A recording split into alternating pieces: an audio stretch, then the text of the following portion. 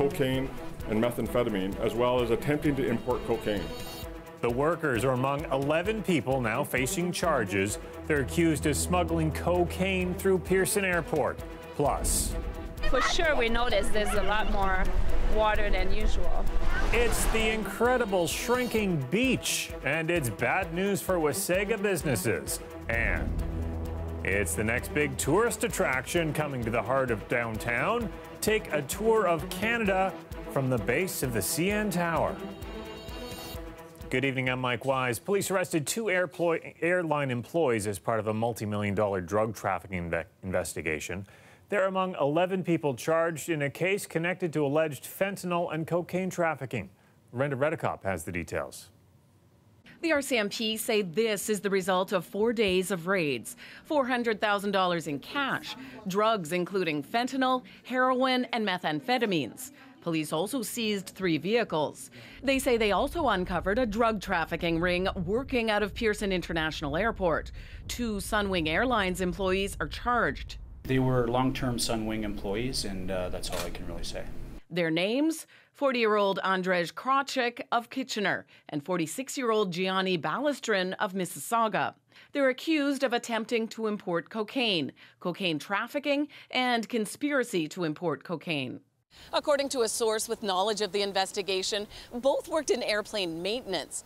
Police say the cocaine was coming from sunny getaway spots: Jamaica, Aruba, Costa Rica, and the Dominican Republic, all Sunwing destinations. The cocaine is primarily produced in South America, but the transshipment points when they're trafficking it globally will often stop in the Caribbean countries, and that's where our investigation took us. The RCMP thanked Sunwing Airlines for its help with this investigation. In a statement, the company says the 2 employees have been suspended without pay, pending the completion of the legal proceedings. The company also says their security clearance was immediately revoked, along with access to company offices. Police say a separate part of the raid targeted traffickers of other drugs. Officers worked undercover, infiltrating groups that supply drugs to the GTA and southwestern Ontario. The biggest seizure was of fentanyl, 10 kilograms worth.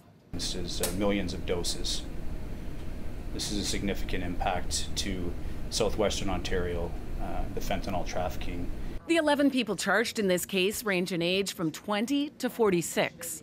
Brenda Redekop, CBC News, Toronto. A man is dead and 4 people are injured after a crash on Highway 407 in Whitby tonight.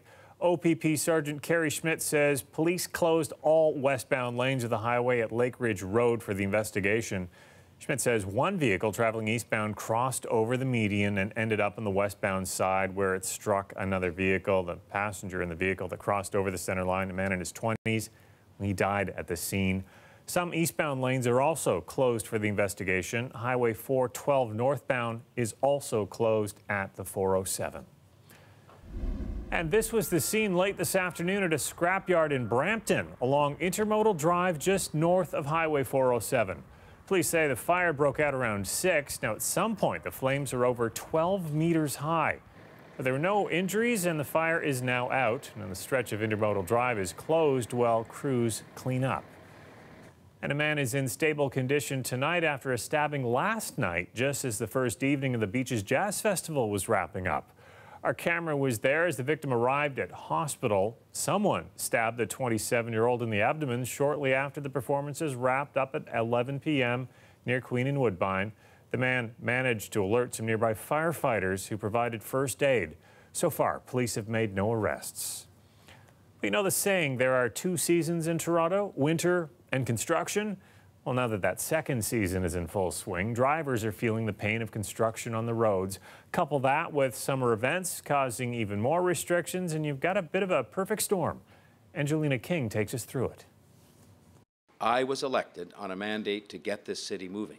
And while that won't happen overnight, we are going to begin the process today of taking very definite steps to do just that. That was Mayor John Tory speaking in 2014, telling drivers their commute will get easier. So has it? Do you think traffic's been better or worse in the last 5 years?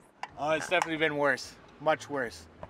There's construction everywhere. Worse than worst. Yeah, we are losing business, to be honest. We can't make money because we can't drive. And it's insane. It's brutal. What do you think about the mayor's kind of promises on battling congestion? Where do you think we're at with some of those? Well, I mean, I think the zero tolerance of parking on main arterial roads during rush hour, I think that's working. I think the towing is a good deterrence. There's heavy fines. At the same time, we're just treading water. As we continue to grow, it's harder and harder to keep the traffic flowing. And as I mentioned, the transit system, 30 years behind. In May, the mayor said this is the busiest construction season ever in Toronto. The city says there are more than 100 permits currently allowing lane closures for construction. In a year, it issues around 500 road closure permits for special events. This weekend alone, events are closing Ossington between Queen and Dundas, Queen Street East between Woodbine and Beach, Dundas Square from Yonge Street to O'Keefe Lane, a curb lane on Victoria between Dundas Square and Shooter, plus a small portion of Adelaide. It will be fully closed between Yonge and Based until 6 a.m. Monday to accommodate filming the Netflix series Jupiter's Legacy. That's on top of the more than 180 major road restrictions in the city, plus there are more than 180 moderate restrictions and more than 350 minor ones. If there are ways that we can limit those closures, we definitely do that. We look at that. Like I said, we have a dedicated group that looks at these road closure applications.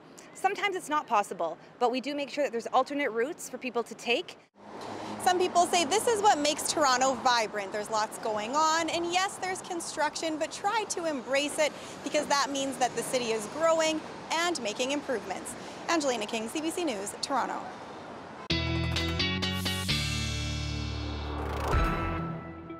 Colette is here with her first look at the weekend forecast. It's going to be a hot one. Yeah, that sums it up right there, Mike. Now, we can look back at last weekend, and if you remember how that felt, well, all right, we had some of those humidex values in the 40s. It's not going to be that hot, yet still, it's enough that Environment Canada does have some heat warnings issued for us for the weekend and extending into Monday, actually. But overnight tonight, you can just relax, sit back, enjoy clear skies. Tomorrow afternoon, we see that pattern repeating, especially into cottage country in the afternoon hours, and then kind of extending into the early evening down towards the GTA of seeing a few thunderstorms popping up. Pretty isolated on Saturday, but it's still something to know about, and then we'll see something more widespread Saturday night kind of into Sunday. Let me show you what I mean by that. So nice tonight, we're doing okay. Tomorrow morning, a lot of sunshine too. Then you start to see these starting to pop up, a few spots with some heavier downpours, pretty isolated again, but then Saturday night becomes a little more widespread into Sunday. We'll see some scattered showers throughout, a few thunderstorms embedded, and then it kind of clears out later in the day on Sunday as we get into the evening hours. But throughout the day, that's something you have to keep in mind. So we're doing a little bit better probably Saturday than Sunday in terms of wet conditions.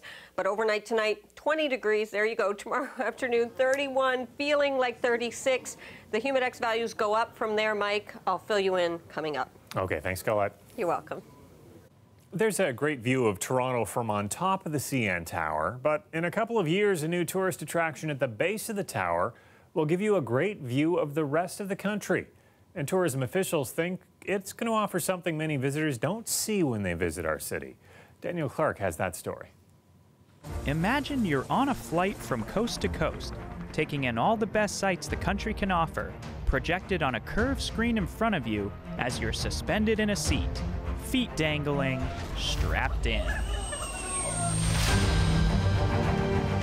Flyover Toronto will utilize state-of-the-art ride and audiovisual technology. You'll even feel like you're there. So we have wind, mist, and sense combined with motion. So if you're diving down into a river, you're going to get a spray of mist in your face, the wind in your hair, and you really feel like you're in the pilot seat. Flyover Attractions runs a theater like this in Vancouver. For its new Toronto location, at the base of the CN Tower, it's filming a brand new movie that will take 14 months to make. Ready in time for the attraction's debut in 2022, Tourism Toronto thinks it'll be a great fit. As a destination, we've got lots of great attractions, but it's always important to have new things for people to come back and experience. He thinks it might appeal to a visitor in the big city who still wants a sense of the rest of the country. One of the things that's exciting about this new attraction with Flyover is that it really embraces Canada.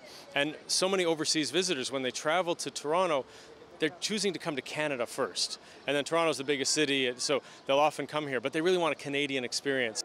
I showed passerbys some flyover footage and asked if they'd go. Look, and you can look Canada. You can see the whole country? Yes. It can be useful because we will see only Toronto, Ottawa, and Montreal, and it can be great to see other part of the country. Yeah, well, to see the whole city, see all over the place, that would be great. It's like going up the CN Tower, you can see everywhere. Make life easier for a mother of three? Yes.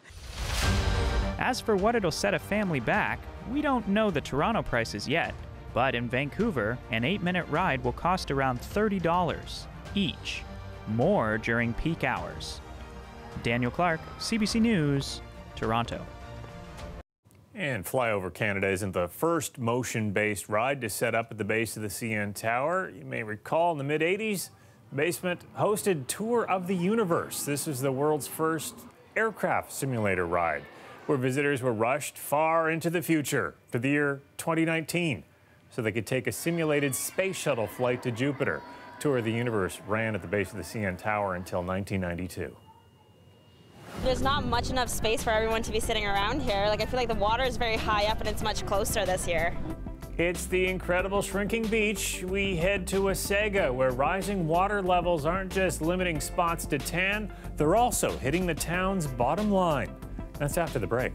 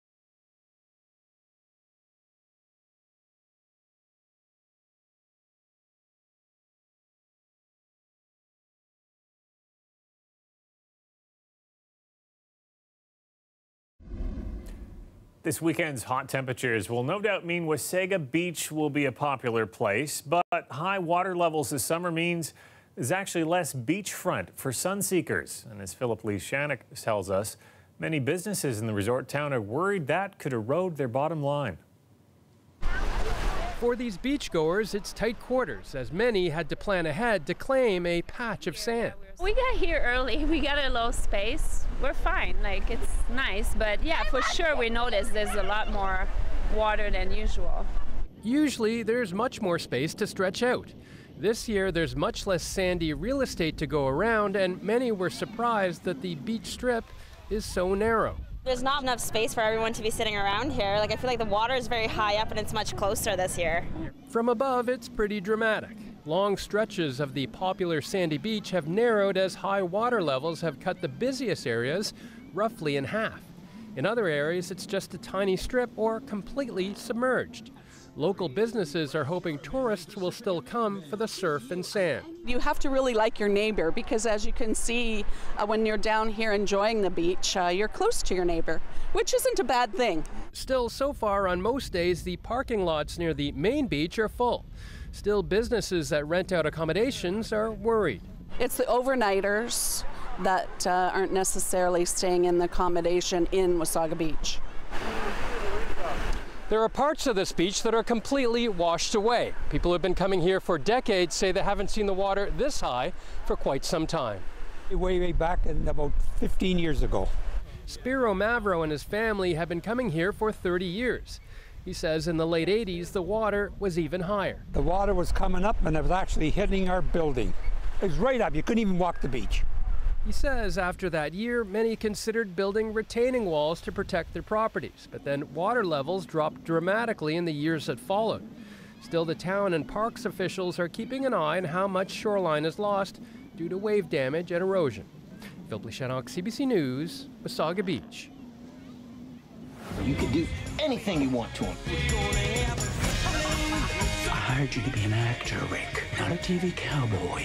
You're better than that. Pitt, DiCaprio, Tarantino, still ahead. Eli Glasner gives us his take on Once Upon a Time in Hollywood.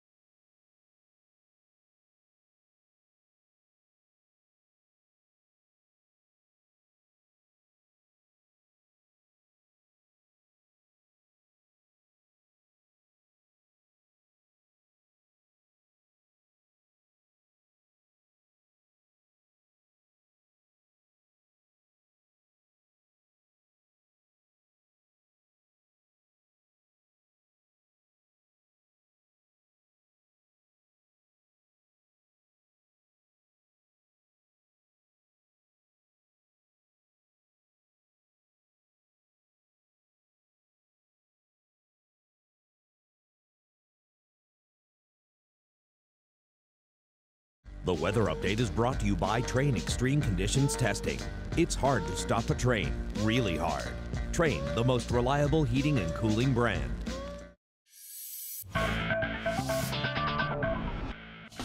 The opening ceremonies for the Pan Am Games taking place tonight in Lima, Peru. Field hockey player Scott Tupper, the flag bearer for Team Canada. We have 478 athletes representing the country this year, looking to top the 219 medals we won when Toronto hosted the last Pan Am Games in 2015. Well, the Jays hosting Tampa Bay at the Dome tonight. Weird play in the bottom of the fourth. 2 on for Freddie Galvis. His shot lands just inside the line in left. Tony Pham chasing it, but watch this. He botches the pickup. The ball ends up in the crowd. 2 runners come in to score, but after a review, the runners were awarded just 2 bases, so the play just ties the game. Next inning, the Rays load the bases for Travis d'Arnaud. His shot gets past Galvis and scores 2. Toronto manages just 4 base hits as they lose the first game of the series 3-1. And Sydney Pickram swimming onto the podium and into the Canadian record books today at the World Championships in South Korea. She won bronze in the 200-meter breaststroke behind swimmers from Russia and South Africa. That was Canada's 6th swimming medal in the pool, matching a record set back in 1978. Canada could set a new record since swimming competition continues this weekend. Well, for the next 2 weeks, anyone who follows cricket will have their eyes on what's happening in Brampton. Some of the game's biggest stars are there in the Global T20 Canada tournament. Our Greg Ross spoke to organizers today about what makes Brampton the perfect city to host this event.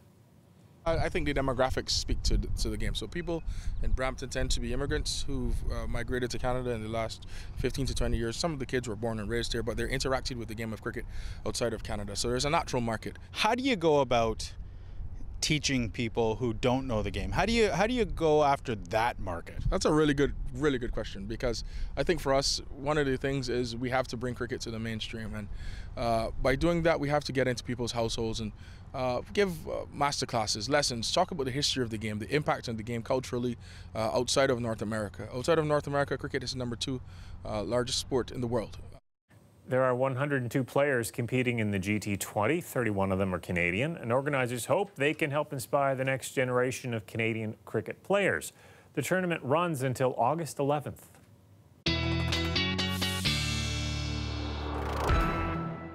Colette is back with her extended forecast, and always looking forward to a nice summer weekend. And oh boy, is it going to be feeling like summer. It is feeling like summer. Here we go again with the heat really kind of pounding us into the weekend. It won't be quite as humid as last weekend, but still, it's enough when we start to see our temperatures in the low 30s and overnight lows in the low 20s. Yeah, we get into a situation where we've got heat warnings, and this is for the weekend and extending into Monday, in fact. So all around the GTA, you see that into extreme eastern Ontario, around the nation's capital, back towards southwestern Ontario for our viewers in the Windsor area, also into this heat warning. Now, the almanac, if we have a look at it, we were pretty close, and actually a little on the warm side even today. 27.1 is an average high, 15.2 an average low. We're going to be trending a good 5 degrees kind of above that, or just about 5 degrees above that, with both the daytime highs and the overnight lows as we head into Saturday. But through the night tonight, because we have some nice conditions and we're looking at clear skies, it means we start off Saturday with a lot of sunshine. And that continues until, as we get into the afternoon, you'll start to see some isolated storms popping up into cottage country. This is at 3 p.m. that I've just paused this. As I let it roll forward, you see it becomes a bit more widespread, and Saturday evening, the risk into the GTA and through the overnight, that chance of seeing some active weather. Then Sunday morning, still some cloud cover, maybe some quieter conditions, and then it starts to fill in again into the afternoon. And so Sunday really looks like more, we'll see some waves of some showers kind of coming through at times, not the whole day or anything, but more so than we're going to see on Saturday. We're going to have that risk into Sunday, then we get into a bit of a clearing, and then we'll repeat the pattern again as we go into the beginning of next week. For southwestern Ontario, this is what you're looking at overnight tonight. Very mild temperatures for those overnight lows, and certainly into the heat again with low 30s into tomorrow afternoon, and a few isolated showers.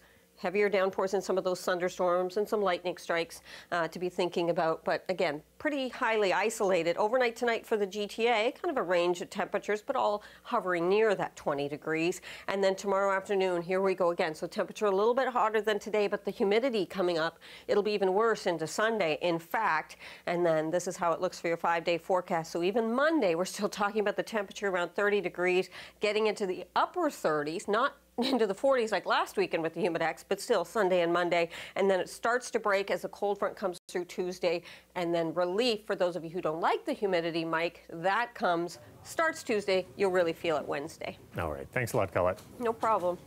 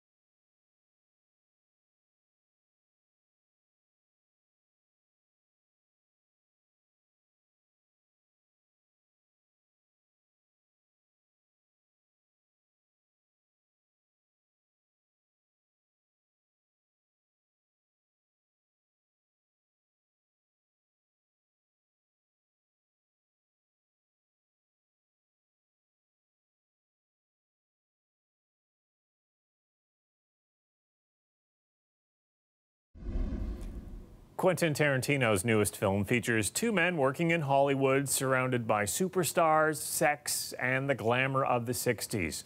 Throw in a little Tarantino violence, and Once Upon a Time in Hollywood with Brad Pitt and Leonardo DiCaprio sure sounds like a hit, but is it? CBC entertainment reporter Eli Glasner finds out. The year is 1969 and Leonardo DiCaprio is Rick Dalton. He used to be on the top of the Hollywood food chain, star of his own cowboy show. Now he's getting walk-on parts. But right by his side is wingman, body double, and stuntman extraordinaire, Cliff Booth. Actors are required to do a lot of dangerous stuff. Cliff here is meant to help carry the load. While Cliff's content to do Rick's bidding, Rick feels the spotlight sliding away, and he doesn't like it. All right, what's the matter, partner? It's official, old buddy. Well, it has been. And here's where fact and fiction mix like the margaritas Cliff can't get enough of. That's Margot Robbie playing the real-life actor Sharon Tate, who happens to be married to the director Roman Polanski, who happens to be Rick's next-door neighbor. And here the paths diverge. We see Rick trying to get his career on track, while Cliff crosses paths with some beguiling hippies who follow a certain musician named Charles Manson. But let's stop for a moment and zero in on Leonardo DiCaprio. On the surface, he's playing the classic square-jawed Hollywood heartthrob, but when the camera's off, we see another side, a stuttering, selfish sad sack drowning in drink and self-pity. Anybody accidentally kills anybody in a fight, they go to jail. It's called manslaughter. Then there's Brad Pitt channeling Robert Redford. Cliff's effortless charisma fits him as perfectly as that Hawaiian shirt.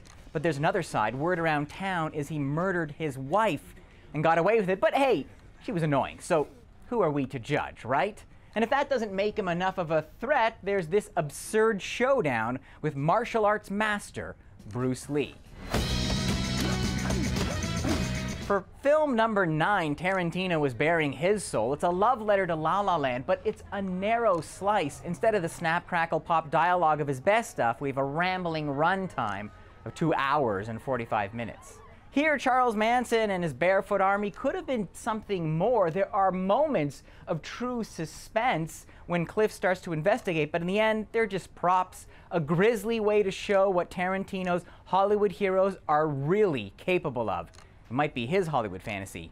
It's not mine. 3 stars out of 5. Eli Glasner, CBC News, Toronto. Okay, well, before we go, have you ever had a moment where, try as you might, you can't remember the name of a person you should be able to? Well, it happens to me all the time. Tomorrow on Fresh Air, we'll have an interview with a dental surgeon who's actually spent the past 11 years researching cognitive decline and now has some ideas about what can be done to improve our abilities at any age. You can hear that interview tomorrow morning on Fresh Air just after the 8:30 news on CBC Radio 1. Have a great weekend. Try to remember to listen. Good night.